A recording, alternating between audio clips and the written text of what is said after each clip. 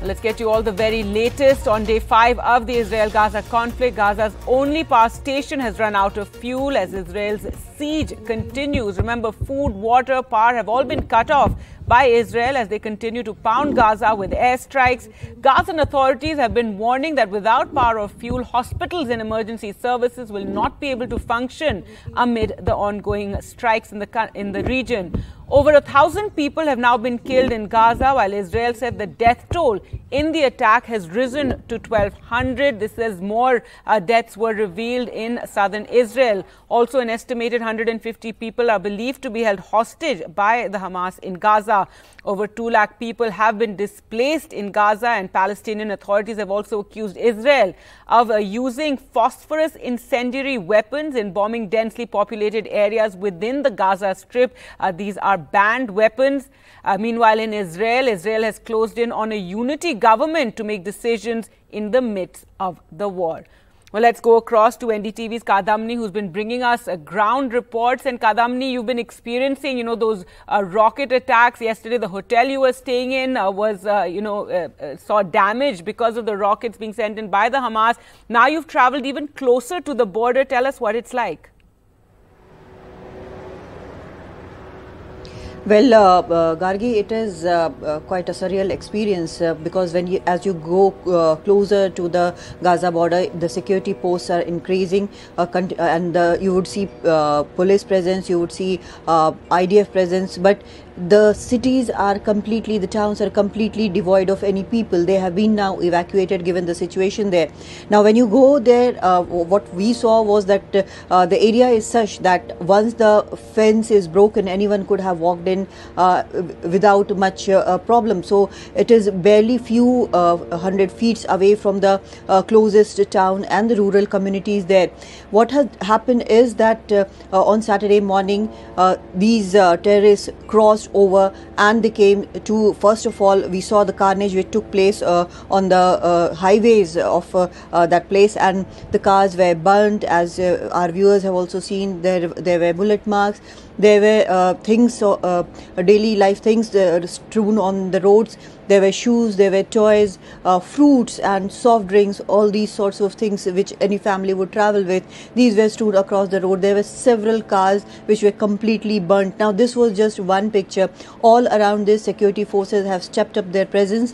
When we went inside the Shedot town, it was completely looked like a ghost town because the residents are just not there. They have been evacuated. Being so close to Gaza, the risks are much higher. The only people you would see there are the security personnel and a few media personnel who have managed to reach there. So this is the situation at the moment. Everything looks like it's waiting for something, and something big is about to happen. The forces are keeping guard. Very high number of forces in and around this area, but that is understandable given the situation that has happened. Gargi? Right, and Kadamni, also a lot of anger in Israel about the number of deaths. 1,200 people have been killed. And what of the hostages? What is the latest you're hearing about that? Because 150 people are believed to have been taken hostage by the Hamas. Well, there are two things, Gargi, in this. There is anger, of course there is anger, but that has been put aside. People have come together in Israel to fight this off. They are standing together, helping each other out. Their only thought now is to repel the enemy. So that is very important factor. We have seen people from other places who have come in. They who were outside as tourists, they have rushed back to Israel. The reserve forces, they have rushed back to Israel. Anyone who's not doing anything, they have rushed into the situation as volunteers, helping out wherever they can. So that is one thing. In all probability, once this is over, when this is done for, there would be questions about the security intelligence failure. What exactly happened? Was it overconfidence? Was it something which never ever occurred to anyone that this might happen? But there is one thing which is very sure. People are saying the forces, if you they look at them, they stand with them, and they are saying that they will not let it happen again. Now, the matter of hostages. Initially, we heard that the hostages would be traded for the Palestinian prisoners who are in here. But at the moment, the announcement which came from Hamas, the statement which came from Hamas said that they are not going to negotiate anything about the hostages who have been taken from inside their homes in Israel till the war is over. So this is a very difficult situation. There are lots of experts who believe that there should be some intelligence through which these hostages could be rescued. But given the situation in Gaza, which is not very transparent, it's a very opaque place. Even earlier, when one kidnapping took place, there were people, the intelligence community was not able to pinpoint where this person was, and there was an exchange of prisoners. So at the moment where this 50 or odd 100 hostages have been taken, whether they are underground somewhere or scattered or in one place, no one knows anything about it. All right, Kadamni, thanks so much for joining us there. Kadamni Sharma, they're reporting from Israel, from South Israel near the Gaza border. In fact, NDTV's team of Kadamni and Uma Shankar Singh have been traveling from in fact, Tel Aviv to the border areas, and they've been reporting amidst rocket fire. They've even sent us this report in which they saw rockets being fired by the Hamas.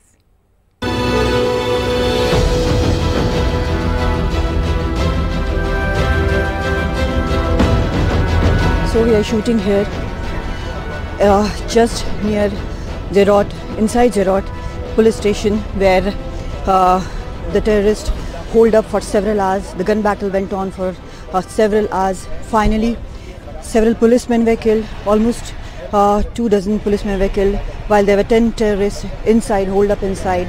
In this area, they drove on the streets on bikes and trucks, and this is also the area where they killed several people. It's not been many hours since these bodies have been removed from here, from this place, and the city is still reeling because of this. Hear how the sounds of gun battle are coming from here, and what I'm showing you right now is the burnt cars of Israeli citizens, families who were on this road when terrorists came in. This is how it unfolded. You can imagine the horror of it, what has gone on here. These are the cars of families who were just on a normal drive maybe and going somewhere, but this is what has happened to them. This is the situation here. You can hear the gun battle going on there, and strikes may be going on there, and just behind me as well you can see how it is. There is a bunker right here, and this is the way from where the terrorists came in. They've burnt everything they found, fired indiscriminately on people here. We tried to talk to some of the people here, some of the security personnel here, but they have told us not to take pictures, not to talk.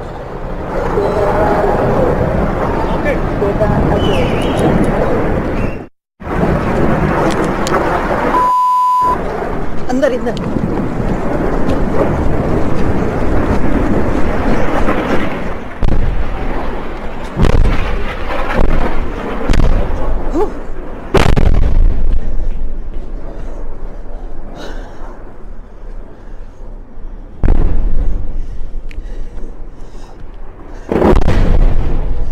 We can hear the sudden rocket attacks right now during the dot. It is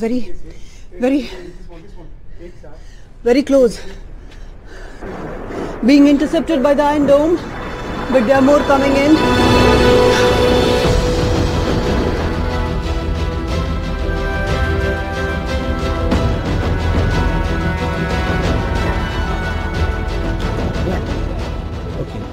तो ये है जो उन्होंने shoot किया वो, और ये है रियल तस्वीर जब हम यहाँ पे पहुँचे हैं।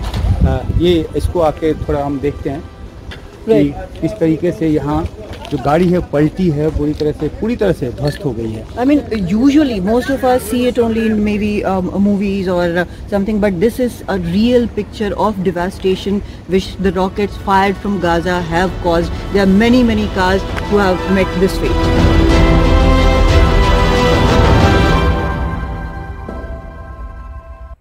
All right, so that's the situation on the ground near the Gaza border, brought to you by NDTV's team. Now, 5 days into the battle with the Hamas, Prime Minister Benjamin Netanyahu and MK Benny Gantz, the opposition party leader of Israel, have closed in on a deal for an emergency unity government. Meanwhile, in Gaza, the Rafah crossing, which is controlled by Egypt, is the only route for civilians in and out and is now closed after Israeli airstrikes in the area. But Egypt is holding talks with the UN on how to help the refugees.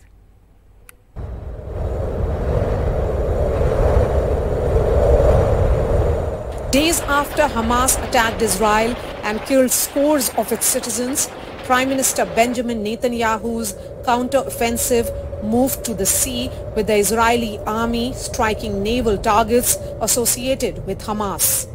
Israel says these targets were used for attacks on its coastline. On the other hand, Israeli warplanes continued to conduct air raids in the tiny coastal enclave. The strikes have claimed many lives in Gaza and displaced over 2 lakh people. أجمل حي أجمل منطقة خربوها الله ينتقم منهم حسبي الله ونعم الوكيل عليهم شرنا وشردوا أهالينا مش عارفين من نروح قميص مش عارف يغير الواحد مش عارف ياكل لقمة زي الناس مصريات راحت جواز سفر ضاع والهوية ضاعت. The Israeli Defense Forces say they are not targeting buildings that house civilians, but the reality is otherwise. Hamas locates all of their offices, headquarters, their research and development, and all of their other military assets. If it's above ground, they locate themselves in civilian buildings. And Hamas, being the cowards that they are, according to reports, the only crossing that could have been used by residents of Gaza to escape the frequent bombings has been bombed by Israel. Rafah is the only entry point not controlled by Israel and Gaza's sole border crossing with Egypt. Often described as the world's biggest prison, Gaza today is bearing the brunt of Israel's non-stop air raids, with no end in sight. With Vishal Vivek, this is Maria Shakil for NDTV. Now, as Israel pounds Gaza with airstrikes, the Israeli military says that hundreds of thousands of troops are near a Gaza border, ready to execute the mission. So will they move for a ground offensive? Here's a report.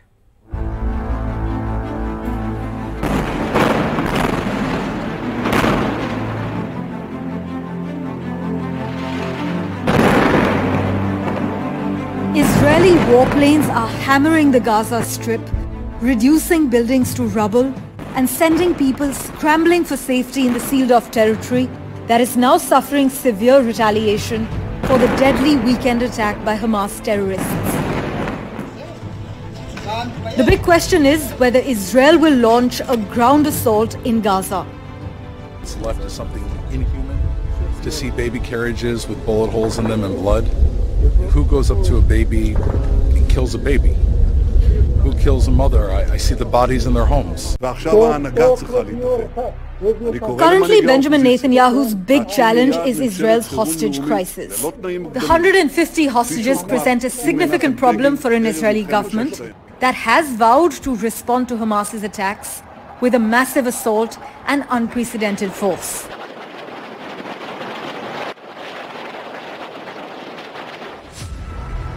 But Hamas officials say they have planned for all possibilities.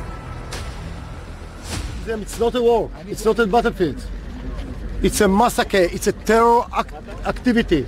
Is unleashed. The US president has condemned these attacks as sheer evil, as the US initiates talks with Israel and Egypt about a safe passage for Gaza civilians. Bloody hands of the terrorist organization Hamas. This was an act of sheer evil.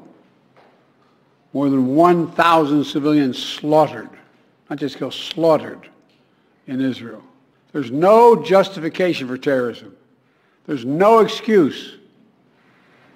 Hamas does not stand for the Palestinian people's right to dignity and self-determination. While Joe Biden has equated Hamas with ISIS, and accused it of unleashing anti-Semitism. Regarding Iran's involvement, the White House says Iran is complicit, but there's no specific evidence of its support. The United States has also confirmed their intelligence did not pick up signs of Hamas's attack. We did not see anything that suggested an attack of this type was going to unfold any more than the Israelis did. On the other hand, the Gaza Strip's sole power plant and only provider of electricity has stopped working, while doctors on the ground say Gaza's health system could collapse within 1 week. We are doing everything we can, but very soon the food supplies and basic needs in Gaza are going to run out. The question now is whether the Israeli Prime Minister Benjamin Netanyahu will continue with his promise to flatten the enclave, which is home to 2.3 million trapped civilians, or reoccupy it. Israel's defense minister has said he has released all restraints on his troops, adding, and I quote, that Gaza will never return to what it was. There are also growing signs that the fighting on the Gaza front will drag in other actors and theatres. Parmeshwar Bava for NDTV. Now look at the deaths and despair in the Gaza Strip, which has been described as the world's biggest open-air prison, which is now turned into complete hell for the residents there. Over 2 lakh people have been displaced with the Israel siege. No food and water, the power supply is gone, and all routes of escape are closed.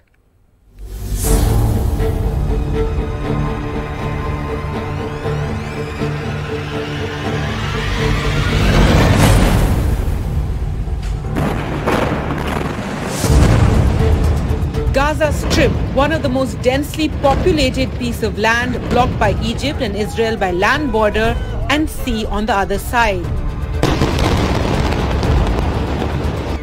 Now under intense aerial bombing by Israel since Hamas carried out a terror attack in Israel. This was the border wall near the Erez crossing, which Gaza residents had to cross. This was also the route through which humanitarian aid used to reach the Gaza Strip. But it's monitored and regulated by Israeli security forces. Now, Israel has announced that it will stop the border movement and also cut off power and water supply.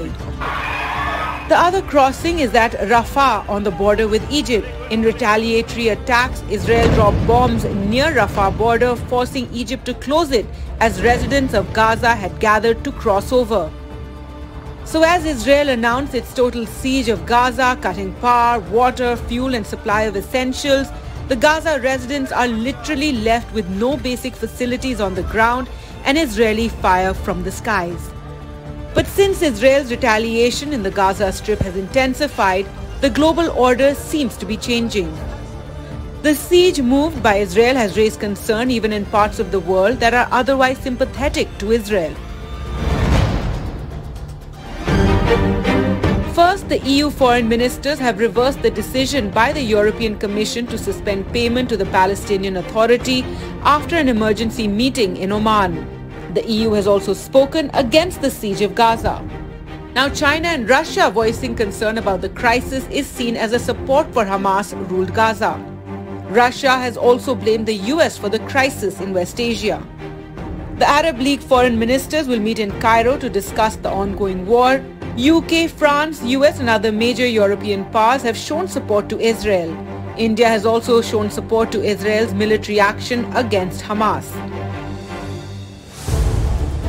With the crisis continuing to escalate in Israel and Gaza, the onus now lies on the global superpowers to work for peace and stop the humanitarian crisis from worsening further. With Mohammad Ghazali, Gargi Rawat for NDTV. Now, how does the Israel-Hamas war impact India and Israel's trade, and what are the Indian stocks that have some exposure to Israel? Sakshi Bajaj brings us the highlights.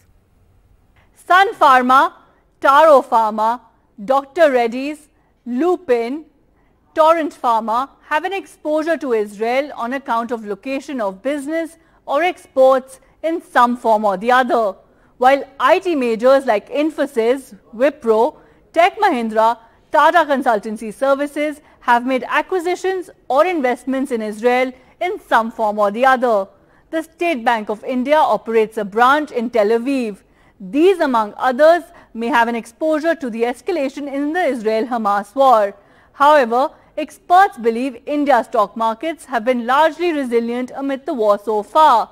Now, as far as trade is concerned, India and Israel's total trade is at least over $8 billion as of now. Remember, India enjoys a positive balance of trade with Israel, which essentially is when a country exports more goods than it imports from the other nation. Between April and June, India's exports to Israel were $1.4 billion and imports from Israel were at $0.9 billion. Now, in scenarios like war, exporters trading with the war-hit country have to pay higher insurance premiums and shipping costs. However, analysts believe unless the war escalates, India is unlikely to witness a significant hit. All right, now moving away from the Israel-Hamas conflict, in other news, one of India's most wanted terrorists, Shahid Latif, one of the key conspirators of the Pathankot attack, is believed to have been killed in Pakistan by unknown assailants. He was deported to Pakistan in 2010, but after Pathankot attack, his name refigured in the most wanted list. Here's a report.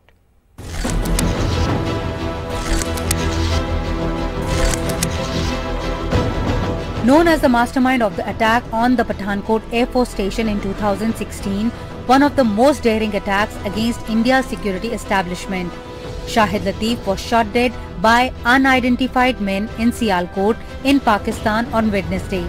The man India wanted for attack that killed 12 was shot at a point-blank range. Unknown gunmen आए हैं अंदर, उन्होंने firing की है. इसको हम target killing भी कह सकते हैं और टेररिज्म तो डेफिनेटली इसको हम ट्रीट कर रहे हैं. इसमें शाहिद साहब की और साथ हाशिम साहब थे, उनकी इंतकाल हो गया और तीसरे जो मजरूब हैं उनके इलाज जारी है, अब्दुल अहद साहब की. As per NIA, Latif coordinated the attack from Pakistan and was constantly in touch with suicide attackers who infiltrated the Air Force Station. In his charge sheet, the NIA named Shahid Latif along with Jaish Chief Maulana Masood Azhar and others. India categorizes Shahid Latif, also known as Chhota Shahid Bhai, as an individual terrorist under the UAPA. Latif infiltrated into the Kashmir Valley in 1993 and was arrested a year later. In 1999, Jaish had demanded his release during the IC-814 swap, but India had refused. He served his sentence in Jammu with Masood Azhar, founder of Jaish-e-Mohammed, till 2010. In 2010, he was deported to Pakistan as part of the UPA's government efforts to mend its relation with Pakistan. Assailants, those who killed Abdul Latif, knew the area well, which indicates that local gangs might be behind this killing. Interestingly, those wanted by India have been bumped off either in Canada or even in Pakistan. In New Delhi, this is Neeta Sharma reporting for NDTV.